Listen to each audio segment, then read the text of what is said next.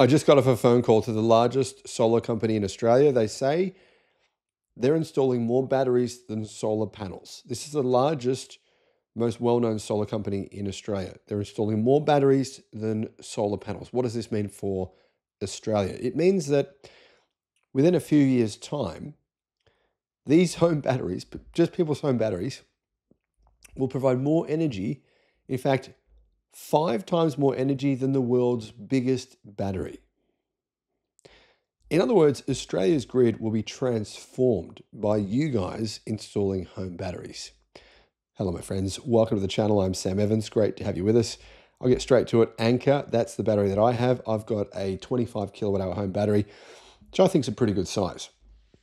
Now, interestingly, the average size of new battery systems being installed in Australia right now is 15 kilowatt hours.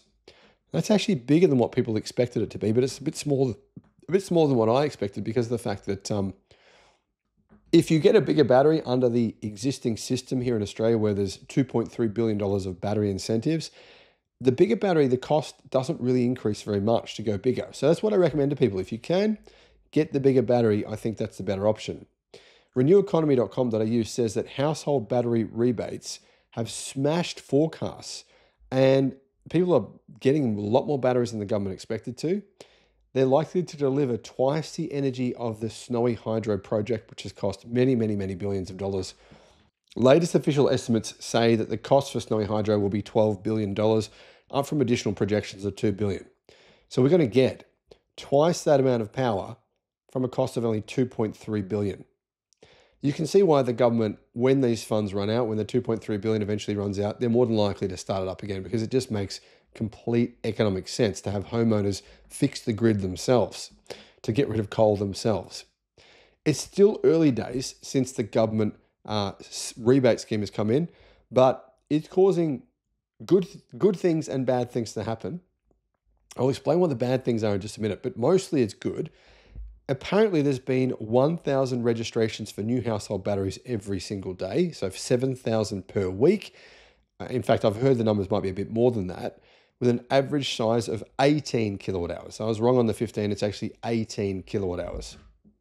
What this means is that Australia is on track to have 1 million home battery installations, new ones, in the next few years. Before 2030, they'll easily hit 1 million. There's 4 million households with solar panels, and I actually think that we'll hit more than 1 million, but let's just be conservative. Put it at 1 million at an average size of 18 kilowatt hours. The size is likely to grow considering the cost of these systems is really low. Anyhow, that means we'll have a total of 18 gigawatt hours of battery storage. To give you some context, the biggest battery in the world right now that's currently in installation, it's a 3 gigawatt hour battery. It's the Moss Landing battery.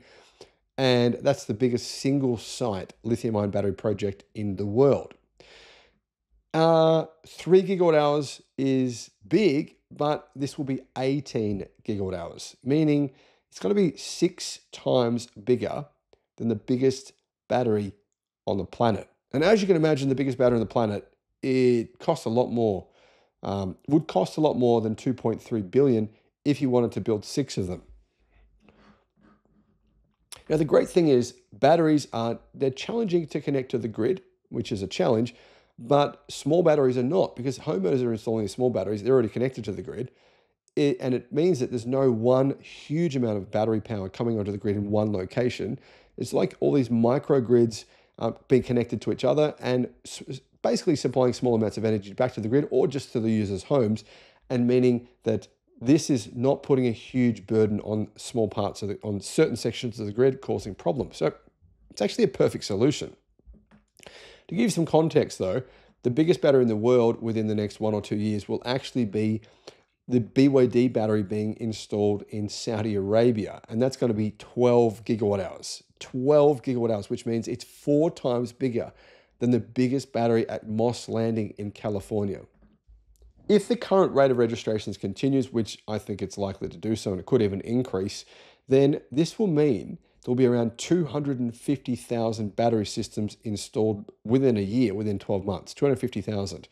It would therefore take only 4 years at the current rate to hit 1 million installations. Back in November 2021, reneweconomy.com.au says that Green Energy Markets Managing Director Riz Brazel and Tristan Edis proposed that the small-scale renewable energy systems SRES should be modified to provide an incentive for batteries to be installed in conjunction with a solar system.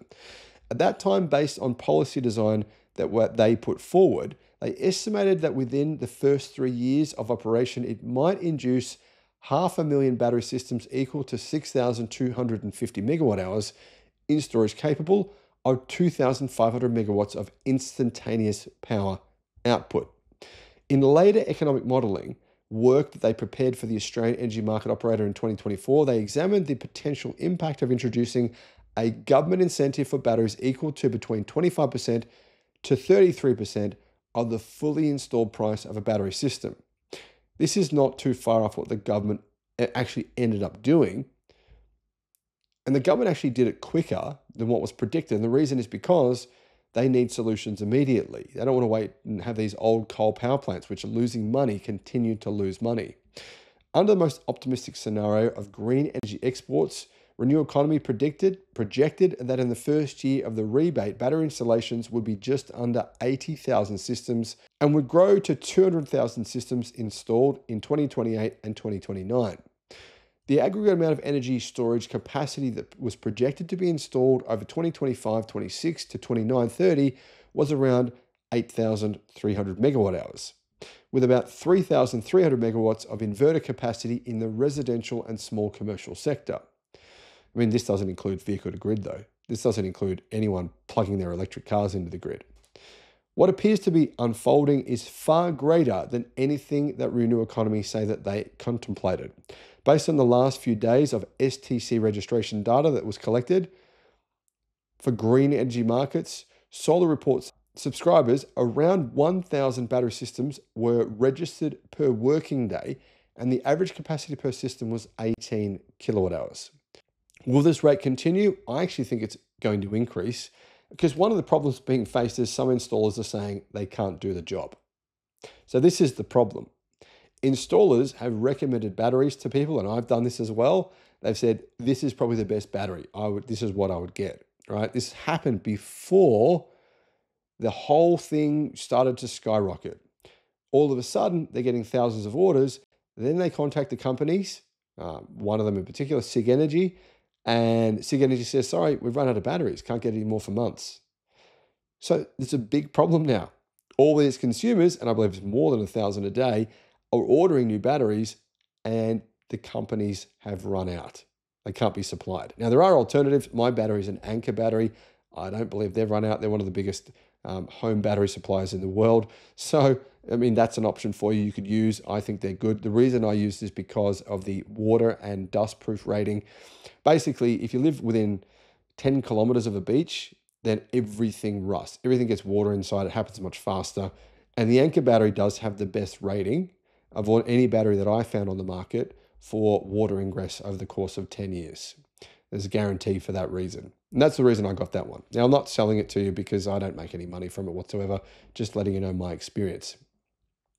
What this means is, if we manage to continue listing 1,000 systems per working day as being fulfilled at 18 kilowatt hours per system until the end of the current financial year, with 2 weeks off for Christmas, says Renew Economy, that would put us at 240,000 battery systems, right?